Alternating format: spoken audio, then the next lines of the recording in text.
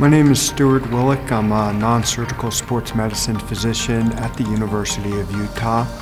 I do clinical sports medicine. I do sports medicine research with a focus on sports epidemiology, and I certainly do a lot of sports event coverage and education.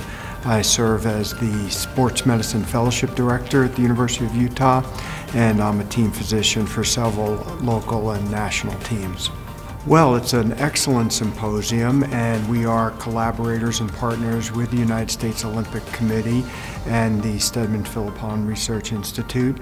And of course, I received a very nice invitation to speak on a new line of research that we've been undertaking.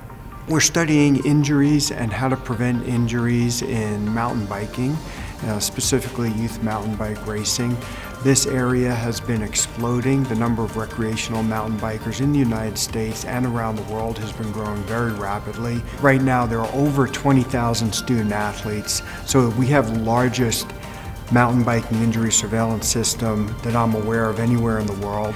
We were surprised to see overall injury rates lower than in many high school sports, so that was very favorable. We're all working toward the same goal. We want to make sport safer. Sport has so many positives, so many benefits for athletes and for society in general. We want to keep people active.